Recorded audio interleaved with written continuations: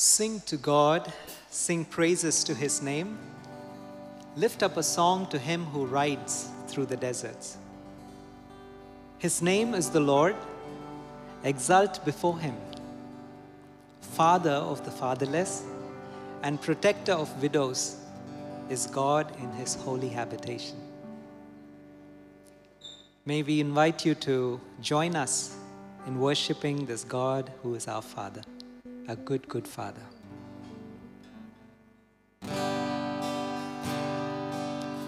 May we stand up and join in worship.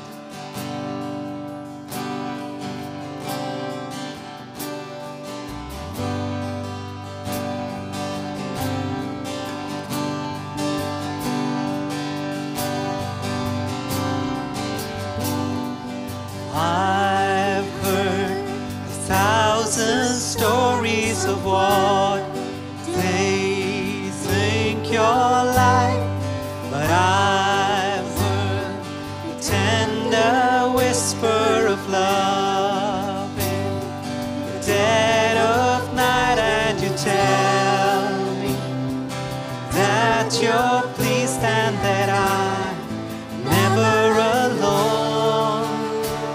You're a good, good Father. It's who you are. It's who you are. It's who you are. And I'm loved by you. It's who I am. It's who I am. It's who I am. And I've seen many searching for answers far and wide, that I know we're all searching for answers. Only you provide, 'cause you know just what we need before we say a word. You're a good, good Father. It's who you are. It's who you are. It's who you are. You're a good Father. It's who I am. It's who I am. It's who I am. You're perfect in all of your ways. You are perfect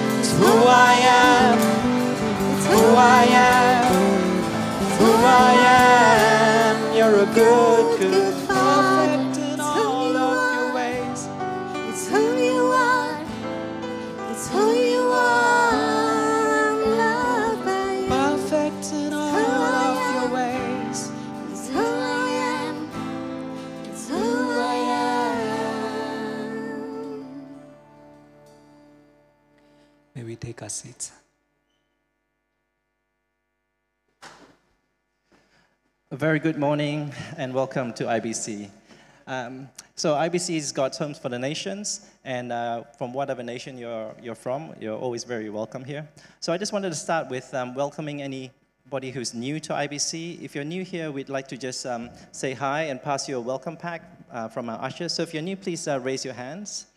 Or if you haven't been to IBC for many years and we just come back recently, also raise your hands. Anyone who's new to IBC today? No? Okay, I think we're all homegrown today, so welcome everyone anyway. So maybe just raise your hands if you feel the joy for the Lord today. Just raise your hands. Yay. Thank you. So I just got a couple announcements today. The first announcement is about our church ACM.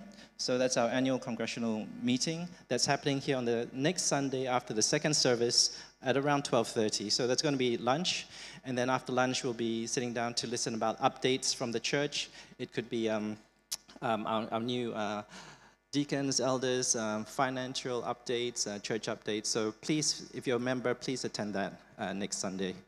And then the second announcement I have is on our elder confirmation. So if you haven't filled out the form over the last couple of weeks, please do so today. Today's the last day to actually help us affirm and support Andrew Lowe for eldership. So you have to fill out the form if you're a member, and you just a reminder, you have to actually sign it for us to validate that, and then put it into the voting box at the back of in the gathering area. So those are the two announcements. And I'm just going to invite Pastor Ronnie up on stage right now to just welcome us and also say a prayer. Thank you. Thank you. This is Johan, one of our deacons, and as well as making himself visible and known, where if you ever need any help, he's always around. But I met a couple last night. I didn't think this was possible, but I did. They said, Pastor, this is our first time back since COVID. I went, huh. That's like 4 years ago. So I was like in shock, and they've been watching online, so they kind of got, they said, Pastor, when you took us off live stream, we were forced to come back. So anyway, if you're here, whatever reason you're here, we're glad that you are. We love the face-to-face. We love the personal presence more than anything else. And so today is a very special day, other than the Lord's Day, which is about to take priority over everything. There is another element today. Anybody know what today is? Father's Day. Some of our guys and ladies were in shock last night when we called them Happy Father's Day a little bit early in our evening service. So I know all of you woke up knowing that it's Father's Day, right? Yes. But the good thing is you can salvage your life because Father's Day does not end until 12 p.m. tonight. So you can make arrangements, make some quick adjustments, and act like it's very fresh. All right, but if you are a father today, I'm going to ask every single father to stand right now. We have a special gift that we would like to give you. Let's give our appreciation for our fathers. Remain standing, fathers. Remain standing. We just love you. What a testimony to see our strength of our men and our fathers today. But I'm going to pray over you. But before I do, I just want to encourage you as fathers that this is a time that we get to honor not only our fathers, but as we honor our fathers, we honor our Heavenly Father as well. And so as we are obedient to honor your father and your mother, we honor our Heavenly Father. But some of us fathers, our kids are a little bit distant from us, and they're not quite here. Some of you are enjoying and basking in the presence of your children all the time. Some of us are going through all kinds of different shifts. But what I'm going to do is I'm going to pray, and after the prayer, I'm going to ask the men to stay standing, and whoever is in your section, whether you know them or not, I need you to go up and say Happy Father's Day, all right? Now, I may not know you, and you say Happy Father's Day to me, and you have warmed my heart. So it doesn't matter if you know them or not, just as a father to hear. So today we called our middle son called us with a granddaughter, and I said, should I say Happy Father's Day to my son first? Or should I wait for him to say it to me since I'm the elder? So it was a little battle going on right then. I didn't know which one to go first, but since he is also a father as well. But I finally went for it. I said, son, Happy Father's Day. And this is what he said, Happy Father's Day, Pop. So it just warmed my heart to hear that. But whenever us dads, when we hear it, it doesn't matter where it comes from. It just sounds good. So we're going to bless with the body of Christ and the family of God here. But let me pray over our fathers, and then I want everybody to stand and greet a father who's standing in your section, all right? Let's pray. Father, we are so grateful for our fathers. What a testimony of strength, of consistency, of provision, of just following you and leading the family. Father, I thank you so much for just the ability that we have as we honor our earthly fathers, that we also honor our heavenly Father. Father, I pray today as we set aside this day and we just acknowledge not only who they are and what they've done, but the gift they are to us. Father, we pray as we go through this worship service, Father, that we'll just again leave with a very grateful heart for the gift that you've given us in our fathers. In Jesus' name we pray, amen. Fathers, remain standing still. Everybody address. Go, go, go.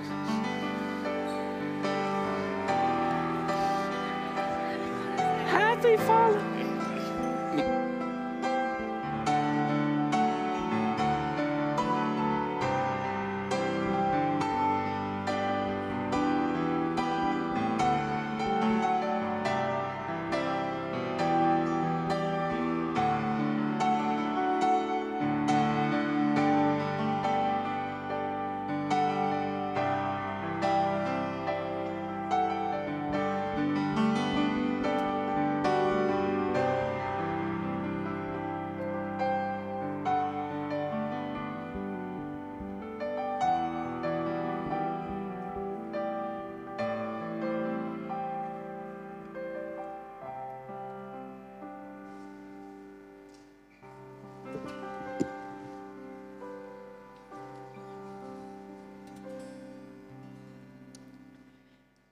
Amen.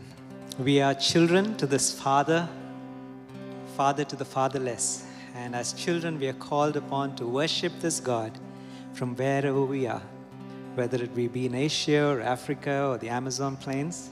Hallelujah. Shall we stand up once again and worship this God who deserves praises from his children?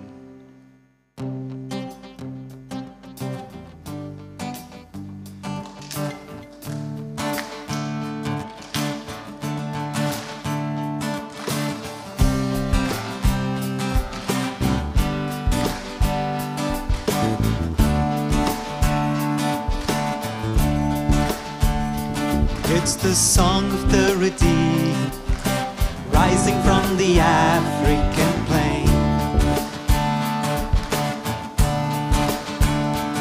It's the song of the forgiven, drowning out the Amazon rain.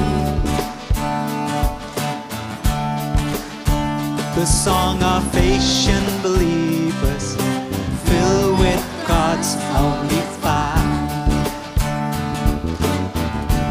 Every tribe, every tongue, every nation, love song born of a grateful heart. It's all God's children singing glory, glory, hallelujah. He reigns, he reigns. It's all God's children singing glory, glory, hallelujah. He reigns. Let it rise above the fold.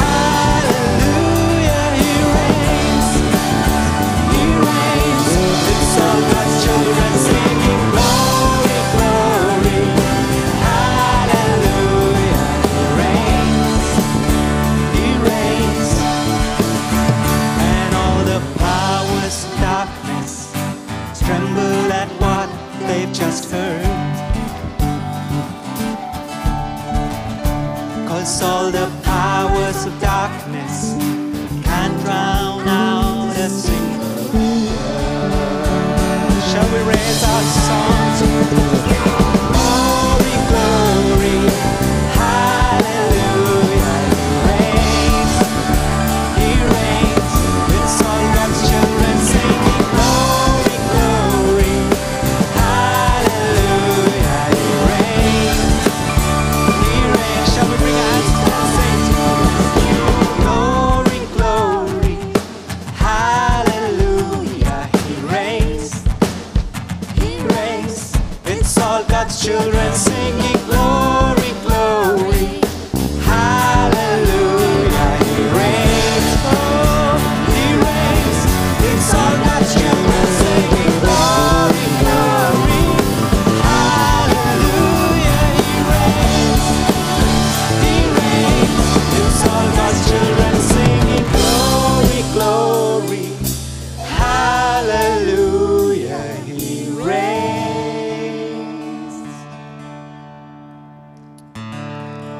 Who else can command all the hosts of heaven?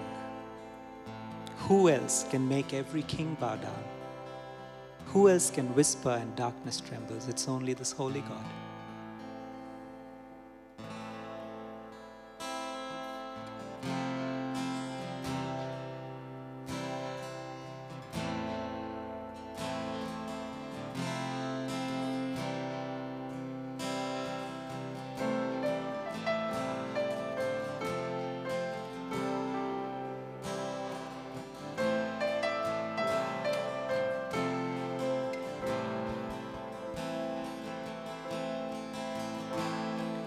Who else commands all the hosts of heaven? Who else could make every king bow down? Who else can whisper and darkness trembles? Only a holy God. What are the beauty demands such praises? What are the splendor outshines the sun? What are the majesty rules with justice? Only a holy God. Come and behold Him, the one and the only. Cry out, sing holy, forever a holy God. Come and worship the holy God.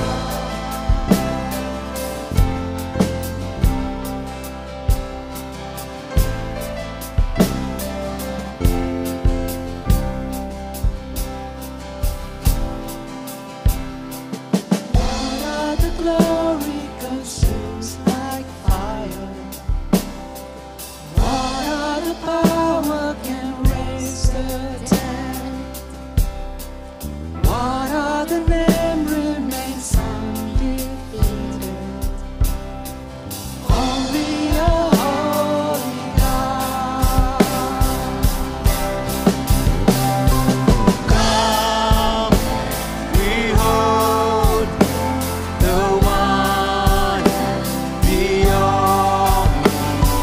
Cry, sing holy, forever a holy God.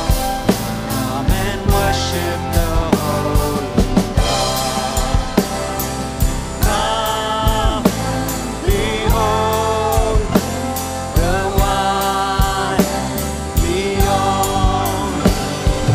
Cry, sing holy, forever a holy God. Come and worship the holy God. Come and worship the holy God. Let's worship this holy God.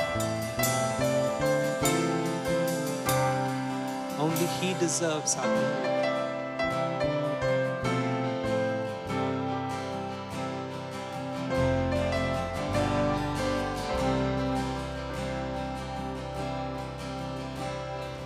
Come and behold Him, the one and the only. Cry out, sing holy, forever the holy God. Come and worship the holy God. Who else could rescue me from my failing? Who else could rescue me from my failing? Who else would offer His only Son?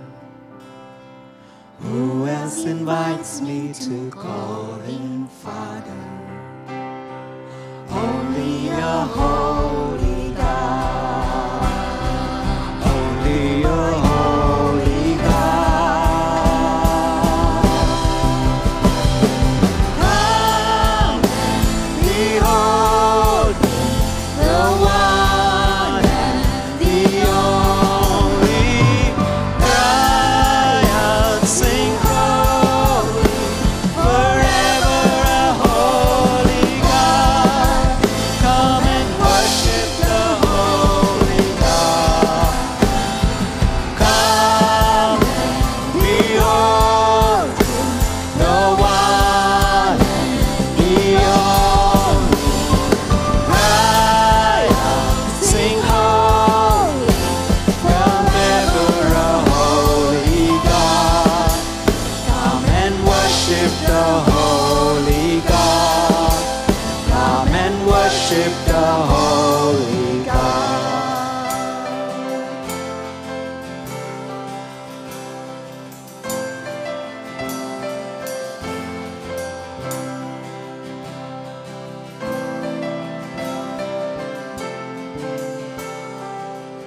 Be exalted, O Lord.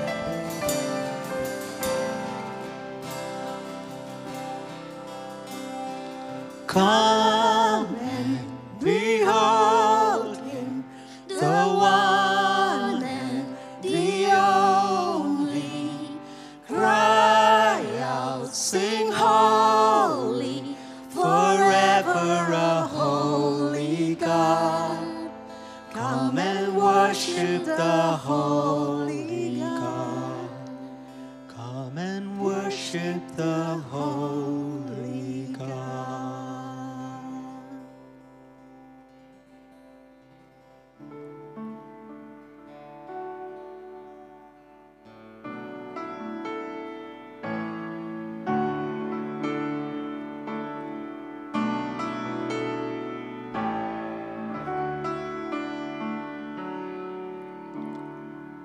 How deep the Father's love for us, how vast beyond all measure, that He should give His only Son to make a wretch's treasure. How great the pain of searing the Father turns His face away, as wounds which mar the chosen one bring many sons to glory.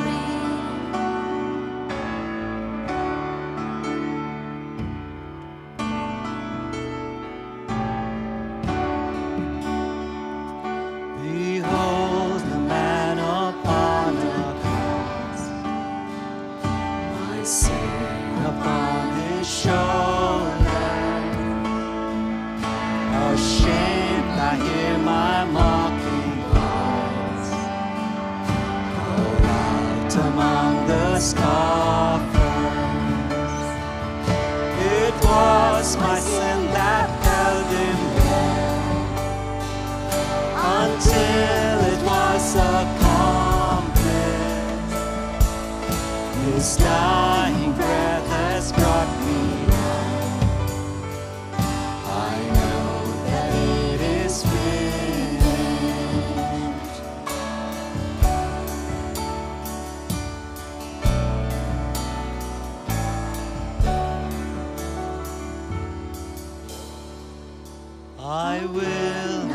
boast in anything. No gift, no power, no wisdom, but I will boast in Jesus Christ, His death, His resurrection. Why should I gain from His reward?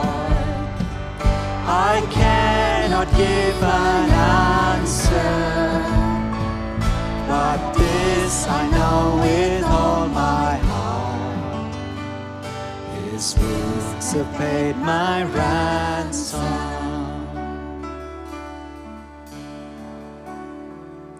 But this I know with all my heart: His wounds have paid my ransom.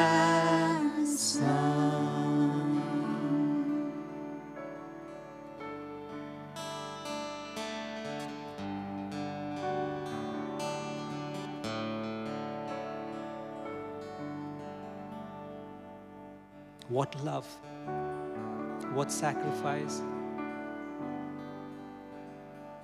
that reflects a truly Father's heart. And Lord, you seek us to respond to you in obedience, to place you in the sacrifice of your Son, Jesus Christ. By obeying and denying our own selves, just like Jesus did, that we might please you, God, and worship you for your love and your sacrifice. We pray that you will prepare our hearts for your word, and we pray that you will bless the offerings that we bring to you, Lord. In Jesus' name, amen. I invite you to bring tithes and offerings to God.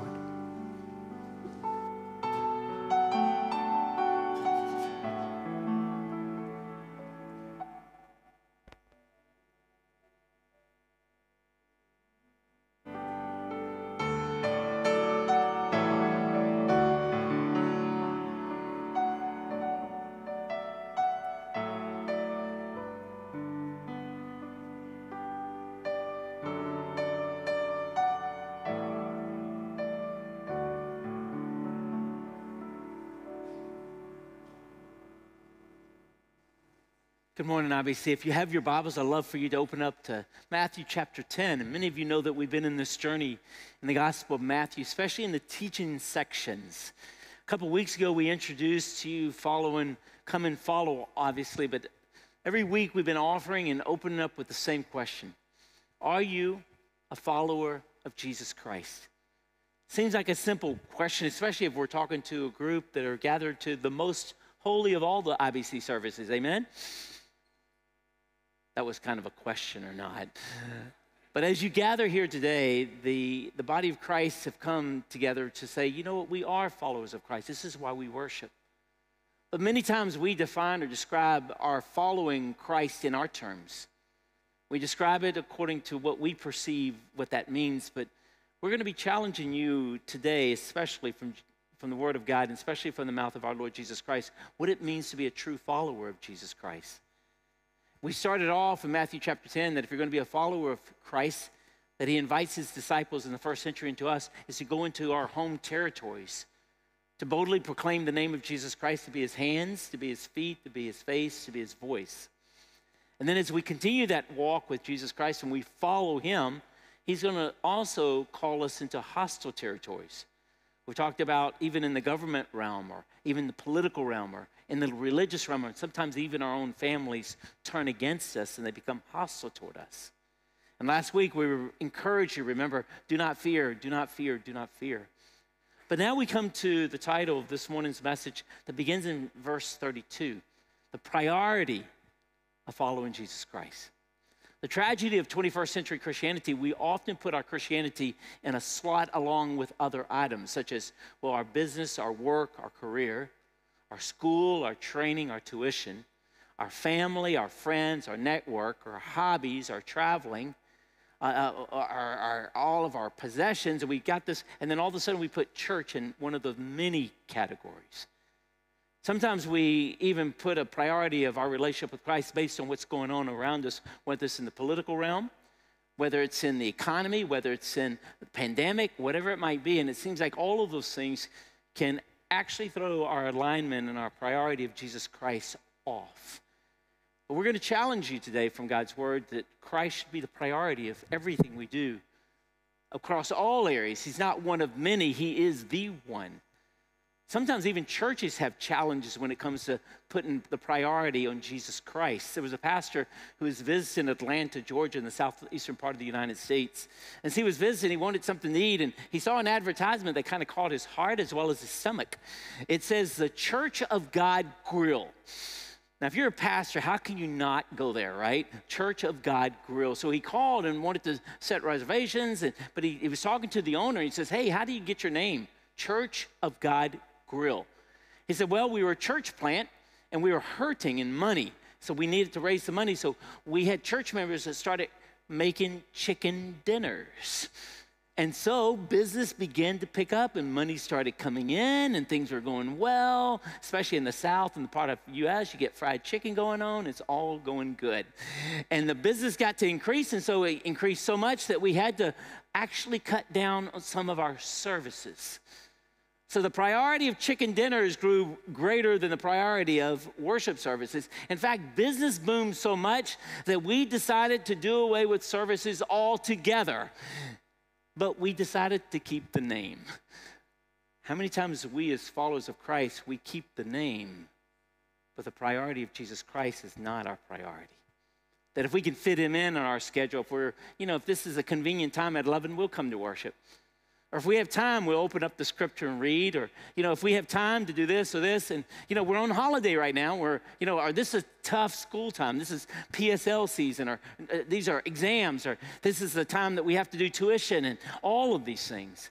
And all of a sudden, Christianity in Christ gets knotted down notch by notch by notch. But as we open up to Matthew chapter 10, verse 32, this is what the word of the Lord says. He says, but if any of you confess me before men, I will confess you before the Father. However, if any of you deny me before men, I will also deny you before the Father. So we're going to make a distinction between true followers of Christ and true disciples and false disciples. And I'm not going to make that distinction. Jesus is. And he's going to draw a distinction between. It's either you're going to walk out of here following Christ, truly according to his standard, or you're not. Those are the options that are presented by our Lord.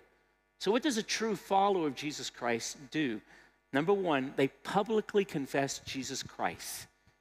That there's no shame, there's no denying, there's no cringing, there's no silence, that we publicly confess. The word confess, I grew up in a very Catholic environment in the area we were growing up in the U.S. And a lot of times when we hear the word confess, I had this image as a kid of many of my friends would go to confession. Anybody familiar with the Catholic confession? Where you would go into a cubicle and you would tell all your sins to the priest. And by the way, I'm not in that business, just to let you know, okay? But that's what they did. And so that's my idea of confession. But this word confess is not like that. In fact, it takes two original words. We get our word to speak. We get our word logos, the word to speak, and we put it with our word, transliterate it into our word homogeneous, which means the same. So whenever you confess, you say the same thing. So what does that mean? I thought we were supposed to confess our sins.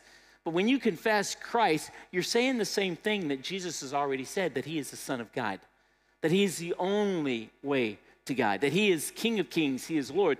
So whether you confess that or not, it doesn't make it untrue. He's already that. We, in our confession, we get to say the same thing God has already said. So we call in Singapore, we double confirm or triple confirm what has already been spoken. And so when you publicly confess, it's not a private confession. This is out loud. In fact, if you look at the context, I know we just started in verse 32, but if you go back a couple verses, you know that this context is in the midst of hostility, that they're delivering you over, the government, they're delivering you over with political agenda, they're delivering you over with other religions, they're delivering you over with your own family, with hate, with hostility, with persecution. And so now he's asking, oh yeah, by the way, whoever confesses. Now, it's easy in this environment where we are today to confess. If I were to ask each of you, are you a follower of Jesus Christ? I believe most of you would say yes. In fact, just a couple weeks ago, we had baptism when we would announce the statement, Jesus Christ is Lord. And a lot of times there was applause or cheering or there's happiness and there's zeal and there's unbelievable support. But this is not where the confession just takes place. The confession is taking place in hostile arenas. And so if you confess publicly this, it's in the context of persecution. So a lot of times our confession will actually cost us. This previous service just before we got out, a young lady told me, Pastor, when I was 16, I came to Christ, but I could not speak and I couldn't confess, and my parents would not let me get baptized because we came from another religion. And so yet she was constrained. So many of you understand the persecution when you stand up, but that confession says, it comes with a cost. I love the study of history of Christianity in other countries. In Uganda, there was an evangelist by the name of Festo Kaverigari. And he said back in Uganda, when Christianity first hit the country of Uganda in 1885, there was a king there that persecuted and put to death Christians. On one particular scene, he gathered up 3 brothers from the ages of 11 through 15. And not only was he torturing them, he was ultimately going to burn them at the stake for their confession of Jesus Christ. The adults were weeping, the parents were pleading for their lives, but to no avail. But before the burning at the stake, the youngest one, Yusufu, 11 years old, he said, send this message to the king, and this is what he said. Tell his majesty that he may put our bodies in the fire, but we won't be there very long. Soon we shall be with Jesus, which is much better. And then he concluded with this. He said, oh yeah, by the way, ask him to change his mind and repent, or he will land in the place of fire and judgment at 11 years old. That day when they were burned at the stake, 40 adults came to Christ. Christianity began to spread across all the villages, even in spite of persecution. What was unique about these young believers were that they were young believers. They were not able to read, and yet they had 2 things going for them. They loved Jesus with everything they had, and they boldly and publicly confessed Jesus Christ as their Lord. So let me ask you again, IBC, are you a confessing Christian? God says, if you are, I will also confess you before my Father who is in heaven. You confess me, I confess you. You say and agree with what God has said about my son, Jesus Christ, then I, Jesus Christ, will also confess and agree that you belong to me. Only 2 times in all of the Gospel of Matthew does Jesus identify his Father as my Father. Remember in the Lord's Prayer, our Father, right, who's in heaven. So he doesn't usually use the word my, only in 2 instances. This one and previously in Matthew chapter 7. In Matthew chapter 7, it says, everyone who says to me, Lord, Lord, does not enter into the kingdom of heaven. So just because you literally say with your mouth, Lord, Lord, doesn't guarantee entry into God's kingdom, but only he who does the will of my Father in heaven. Then the other my Father, Jesus uses here when he says, if you confess me before men, I will confess you before my Father. Why is that so critical? Because he uses the word my, which is a very intimate term with his Father, in the times of judgment. When people say, Lord, Lord, but they're not really Christians, then they're not going to go into my Father's kingdom. And here, if you do not confess Jesus Christ before people, you will not be identified with my Father. So the results and the consequences of confession is that Jesus Christ says you're part of my family. Now, the false teachers are found in verse 33, the false disciples. But whoever denies me before men, I will also deny me before my Father in heaven. So what does the word deny mean? It means no, obviously, but it also means disown, reject. It means put distance. It means that you don't want any association. You don't want to be noticed or notified. You don't want to be marked out as belonging to him. So when you deny him, you reject him, you say no, you put distance away from yourself, from him, and from his name. Now, many of you would say, Pastor, I will never deny Christ. In fact, I'm here in the worship service. I've just sung praises to my Lord. There's 3 ways that I think you can deny Christ. I think there are more, but I've only picked 3 to maybe clarify what does this mean. So when it says those who deny Christ, those who reject, renounce, you can do it verbally. So you can actually say, are you a Christian? And you'll say, no. Are you a follower of Christ? No. Are you a believer? No. So you can say it openly and blatantly. But the second way may be a little bit more convicting. We could actually deny Christ, renounce him, reject him, put distance from him by our silence. When we're given an opportunity to speak and we say nothing. When you're in a work environment, with an opportunity to speak and identify clearly who you belong to and who you serve and who your master is, and you remain silent. You shrink in shame, you hide, you're undercover. You say, Pastor, I don't, like, silence? Like, but I can't stand up in the middle of a class, in the middle of a lecture and say, I'm a Christian. Or I'm in a staff meeting at work, or I'm in a family dinner. Like, what do? Just stand up and say it? Maybe a better way to ask this question, maybe more pertinent here, is does everyone around you know that you are a confessing Christian? People you work with, do they know that you're a follower of Jesus Christ? People you have dinner with, the people that associate with you, the people that you work with, do they know that you're a confessing Christian? Boldly saying, I acknowledge him and confess him as my Lord. The third way, which is even more convicting for me as well, is we can actually deny Christ by our lifestyle. So we say one thing, but we do something else. We announce to the world that we belong to Jesus Christ, but our lifestyle looks godless. We are critical in our spirit. We're judgmental in our attitude. We're prejudiced. We have gossip. We're worried. We're jealous. We're greedy. We're hungry. We have all these other priorities other than Jesus Christ, and yet we confess Jesus Christ is Lord, and yet our lifestyle renounces him. Our lifestyle puts distance between us and him, and it doesn't show our affection nor our allegiance, so we do it by lifestyle. And the consequence of that is if you deny me before men with your open, blatant denial, if you deny and renounce me before people and before their faces with your silence and with your lifestyle, Jesus says, I will also denounce and distance and reject you before my Father who's in heaven.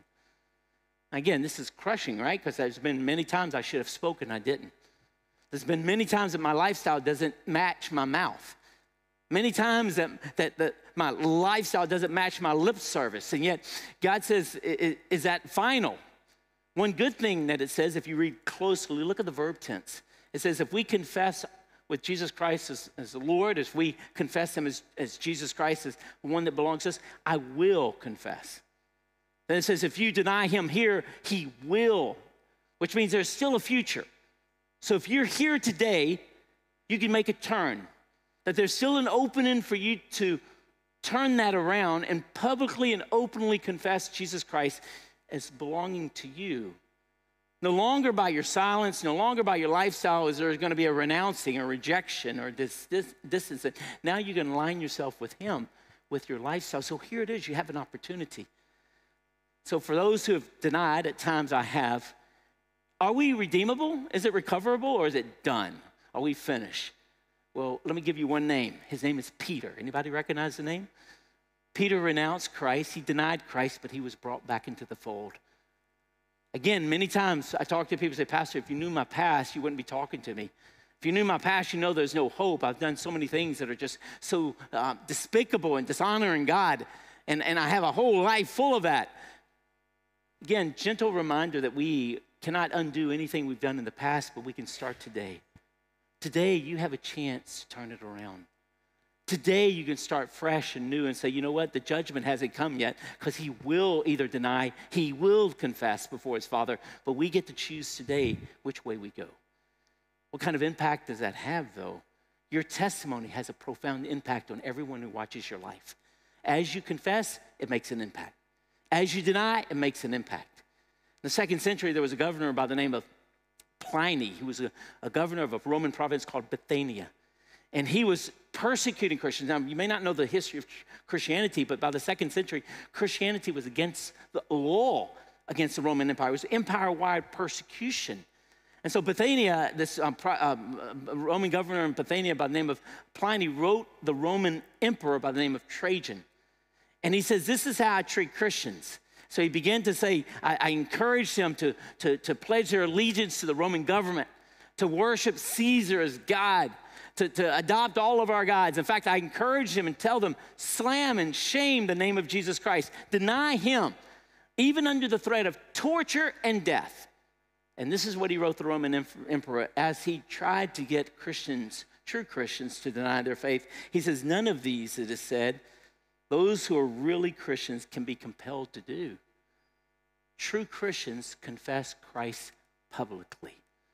Let me ask you again, are you a follower of Jesus Christ? Have you confessed him publicly? Have you denied him with your silence? Have you denied him with your lifestyle? Have you denied him even verbally? God says today it can change. The second part, a true believer, a true disciple, true follower, not only confesses Christ publicly, but places Christ as a priority over family. This is going to be fun in the Asian environment for the next few minutes. Trust me on this one. This is where it gets a bit challenging. When you're saying, you're telling me you're going to put Christ over family. Over family. So let's see what Christ says about this. Look what it says in verse 34. Do not think I've come to bring peace on the earth. I did not come to bring peace, but what? There's a weapon mentioned here. I did not come to bring peace, but what? Sword. Many times we get this false impression that when Christ comes, peace comes. Everything should be hunky-dory, everything should be smooth, everything should be just flowing, everybody should get along. But Christ says he did not come to bring peace. But he's the Prince of Peace, Pastor. Come on, what's going on? Well, we have a peace between a hostile sinner and a holy God when we've been reconciled to him, but it doesn't automatically bring peace here. In fact, he says, I've come to bring a sword, which is a weapon of warfare. See, the moment you introduce Christ, he becomes confrontational. Something about Christ, either you're drawn to him or you repel him. Either he is the center of your life, the cornerstone, or he's a stone of stumbling and a rock of offense. Especially for many of our first generation believers, the moment Christ comes into the home and the whole entire home is not a believer, you're going to have conflict. Sometimes I think unity is oversold a bit. Let me give you an example. Perhaps before Christ came, or if Christ would not have come, the world would have gone to hell in unity. Everybody would have been the same. No fighting, no war, just everyone going to hell together. But the moment Christ came, a spiritual war started. Because Satan's not going to let his people and his connections and all of those connected to him simply slip away. Now we're in a spiritual war. So again, Christ did not come to bring peace, but a sword, specifically in the area of family. Let's see what the spiritual impact happens on family in verse 35. For I came, and he quotes Micah chapter 6. So this is chapter 7. So this is 800 years before prophesied. He says, when he's come, he will set a man against his father and a daughter against her mother. So again, look at the direction of these parents to children. A man against his father, which is a son, and a daughter against her mother. And this is when Christ comes in, that there's going to be something that will be set against. Now, the English word set against, it doesn't do it justice. Literally, it means to incite a rebellion, a revolution. All of a sudden, hostility emerges in a home. And we've seen this again and again in homes in IBC. When Christ comes in, hostility comes. When Christ comes in, all of a sudden, everybody turns against the believer. When somebody gets serious about their commitment to Christ, when everyone else is kind of taking Christ casually, it makes everyone feel uncomfortable. Everything becomes awkward all of a sudden.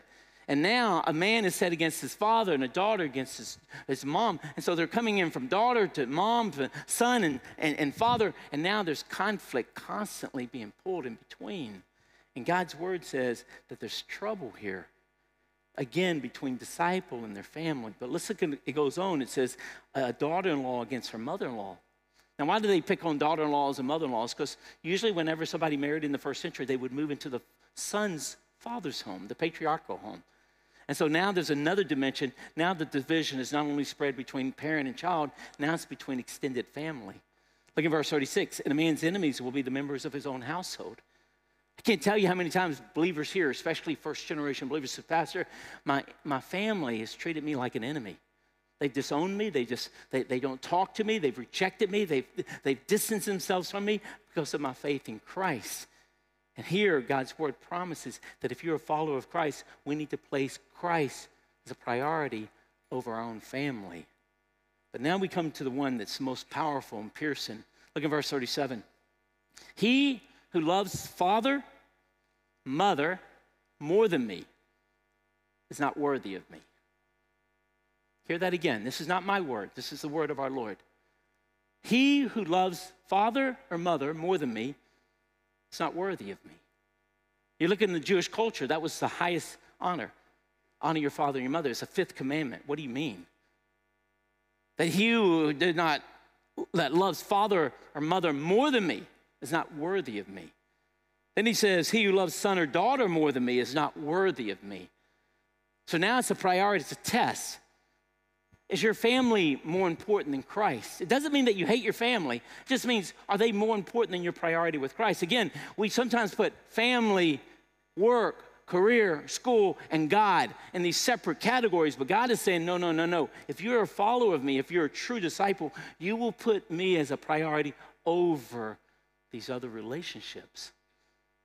Father, mother, son, daughter. Many of you are very familiar with John Bunyan. He wrote The Pilgrim's Progress, the greatest selling book of all history is the Bible. The second one is Pilgrim's Progress. Many of you may not know his story, but when he was preaching, the ruler in England told him not to preach, and if he does preach, that he would send him to prison. And he refused that because Christ was a priority. So he continued to preach, and he was in jail for 12 years in prison. And as he was in jail, this is what he said, especially when it came to his relationship with his family for the cause of Christ. He says, the parting of my wife, my poor children, had often been to this place. He's talking about his prison. He says, as a pulling of the flesh from my bone. He says, that's how painful it is to be separated from my family. And then he had one specifically. He says, especially my poor blind child, who lay nearer to my heart than all I had beside. I saw in this condition, I was a man who was pulling down his house on top of his head, his wife, and his children. But then I thought about it, and I said, I must do it. I must do it. Again, in an Asian context, this is quite challenging. Several years ago, I did a wedding. It was right here on the stage. And during that wedding, we made a very clear pronouncement that a man must leave his father and his mother to be joined to the wife. Now, I had an interesting reaction on that particular occasion. So we were gathering in the back. The wedding was still like, the photos were going on. The mom, the bride still had her dress on. And the mom pulled me aside and said, who do you think you are? So what do you mean? Who do you think you are to tell my son that he must abandon me? That he's going to leave me? Do you know who I am? Do you know? Who's told you that? What gave you the right? And she was scolding me in front of everybody. How many of you said that's a warm, receptive wedding? And I said, I had a lot of fleshly thoughts. I'm not going to lie to you. I was not totally in the spirit completely on my initial thought of what I wanted to say. But by the grace of God, I pulled back and took a breath and I said, believe me, my sister, I think your problem is not with me. I believe it's with God. So would you take it up with him? And then I walked away before I said something else.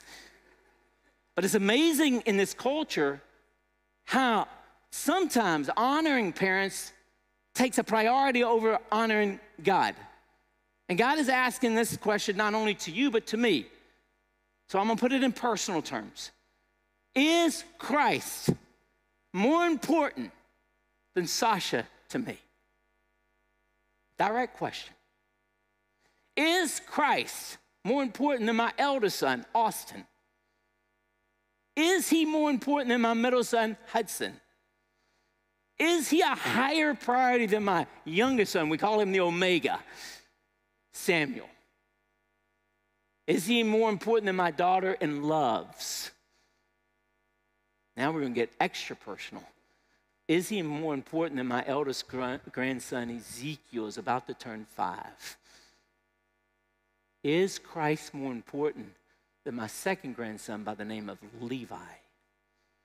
Is Christ more important than our only girl? Let's get really personal. Than my Zoe.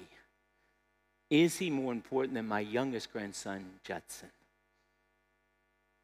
Tough question. But if I'm going to say Christ, you're my priority. If I'm going to say Christ, you're my priority and that you're more important, Remember, this is the same Christ who said, Father, forgive them, for they know not what they do. So we receive his words very clearly on that.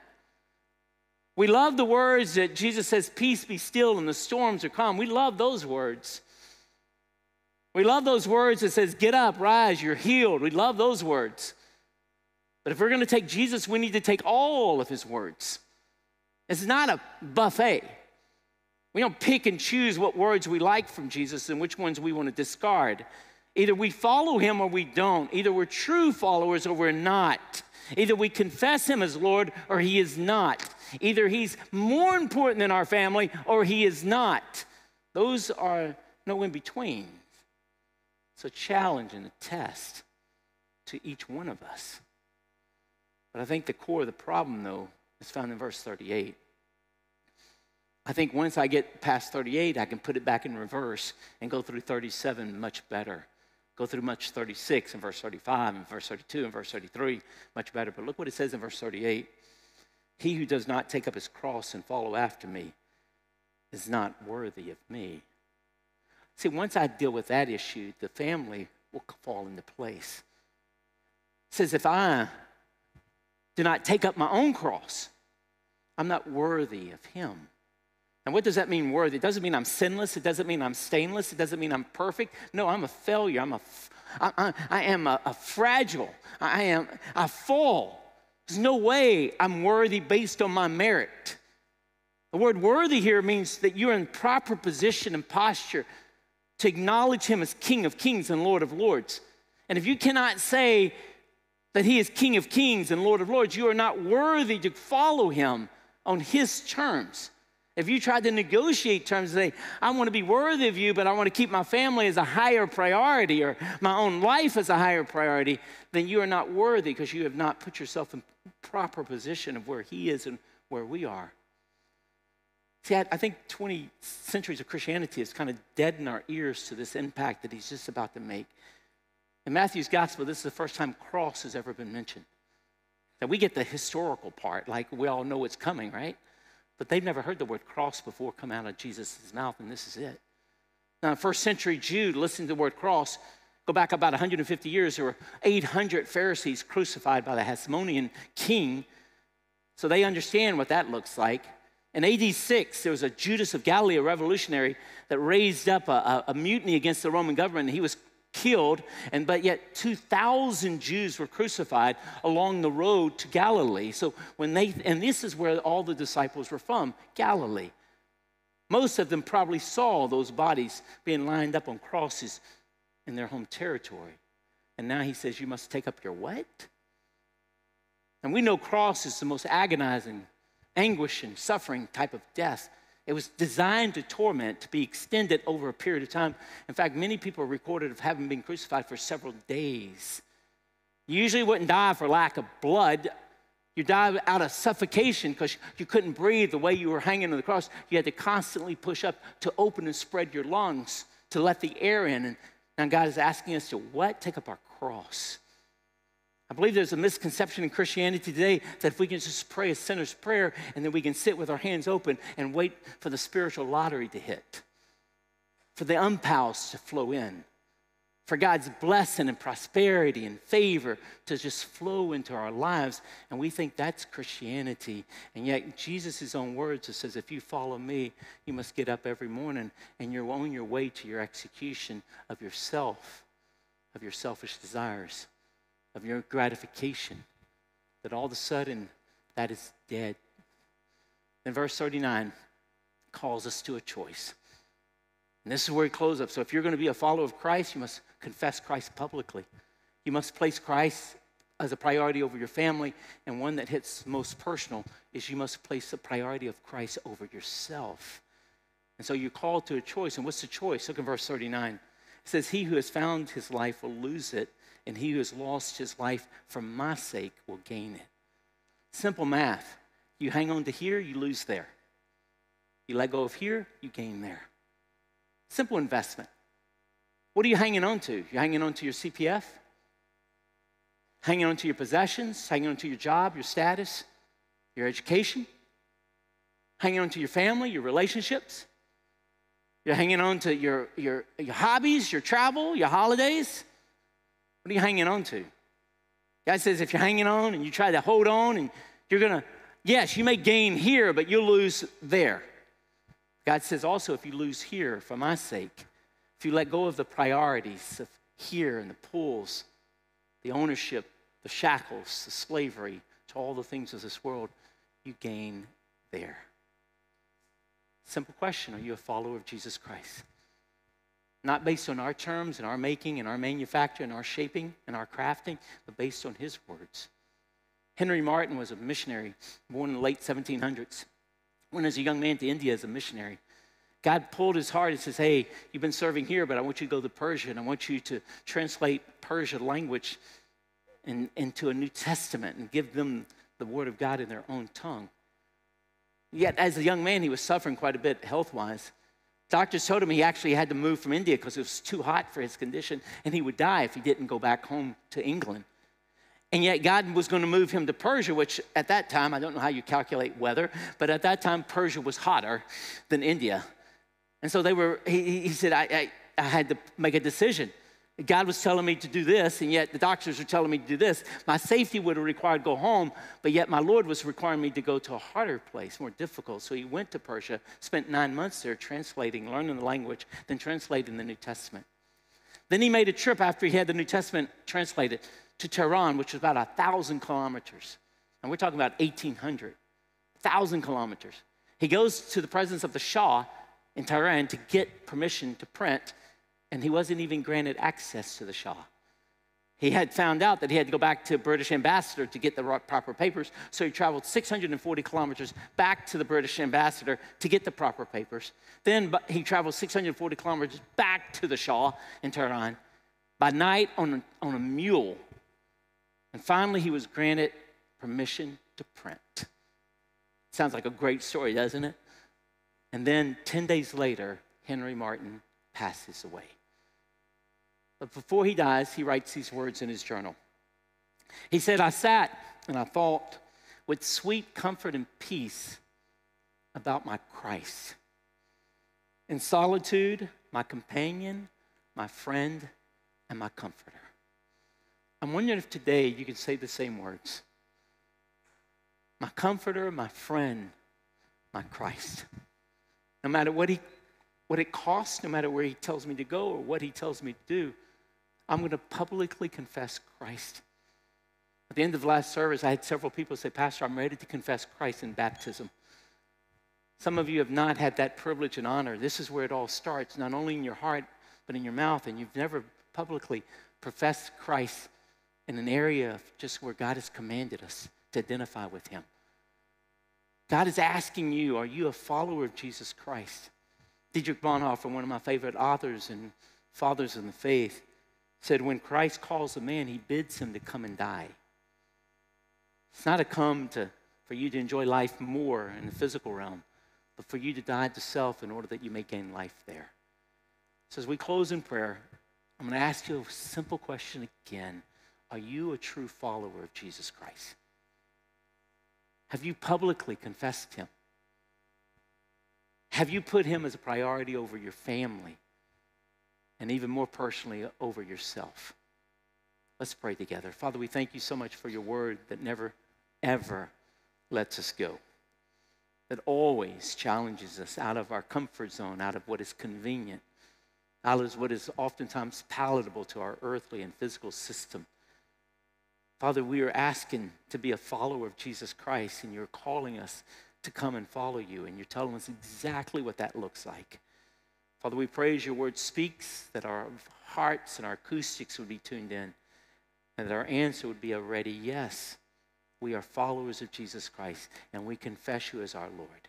And you are more important than my family, my friends, my connections, my network, my career, my job, my school, my status, everything, my assets, my liabilities. And more importantly, Father, you are more important than myself. You are my Lord. In Jesus' name we pray, amen. Just a couple of notes. First, describe a time most recently that you've openly confessed Christ. That you've actually said, I'm a believer. I'm a follower of Jesus Christ. I'm a confessing Christian. When's the last time you've done that? So just describe that. Also, we've seen that in our baptisms lately, but we also see it, if you see it ahead, we see it in a chance that you get a chance to confess Christ publicly on a mission trip. We just had a troop group in the Philippines, in Laguna. We have 12 young adults right now. Many of them are in Unite, that they're in Cambodia right now serving. So they're getting a chance to confess Christ publicly there. Pastor Lloyd is leading a group to Mindoro in the Philippines, leaving tomorrow. There's also a group of 14 that is going to Batam, a wide range from elderly to very young. So it's exciting to see that range. And then there's a connection group that just had a call from God to say, you know what, we as a connection group want to go on a mission trip. And just impromptu, and they said, okay, so they're doing a one-day trip to KL. So these are all areas where you can confess Christ in a very public and a very bold way. The next one, many of you knew that last week we gave you the report, but let me give you an updated report. 40 children have confessed faith in Christ. 7 of those children are not connected to any church at all. 26 of those children are very connected to our Sunday school, and 7 of those kids are in IBC but not connected to our Sunday school. So we've seen God, again, that confession. You remember last week we gave the opportunity for just the giving, just a report of $850 came in with the children, remember, for VBS. Well, this week we want to announce, and praise the Lord, there are $31,000 that have come in. And so this will help that church. And there's going to be a trip also to the House of Joy in January. So I want you to know that we're a confessing church, but not just in home environments. That we need to go to territories that may be not as conducively warm and welcome, but yet a chance for us to grow strong in our faith. Next slide. And this is a more personal and convicting one for me as well. In what ways have we denied Christ? Openly, perhaps. More convicting to me is denying Christ in my silence when I could speak. Denying Christ in my lifestyle that contradicts my lip service. My life looks different. The last one is to ask God to boldly confess Christ in every situation. So if you're here today, this is my challenge and my charge to you. What is it, and I forgot about this question, what does following Christ cost you? And for many of you, it's cost family, friends, relationships, jobs, promotions. Many of you have cost you in ways that we can't even begin to calculate. A lot of times we lean on that, but I want you to lean on the last question. What have you gained by following Christ? Sometimes we forget that. Sasha and I were having a conversation this past week, and we're dealing with a lot of challenges. But I said, you know what? Every so often we just ought to remind ourselves, in heaven, all of this will go away. That no matter what kind of struggles we are in now, it's not permanent. We're just passing through. But what we gain in heaven far outweighs to what we may lose or what may cost us here. So as the body of Christ, let's stand, and we as true followers of Christ are going to pray this prayer that we've been praying the last couple months, the Lord's Prayer. So this one I want you to pray with boldness of your heart and your mouth as true followers of Christ. Let's pray together. Our Father, who is in heaven, hallowed be your name. Your kingdom come, your will be done on earth as it is in heaven. Give us this day our daily bread, and forgive us of our debts as we also have forgiven our debtors. And do not lead us into temptation, but deliver us from evil. For yours is the kingdom and the power and the glory forever. Amen. Happy Father's Day and happy Followers' Day. All right, as we follow Christ with everything we have. God bless you.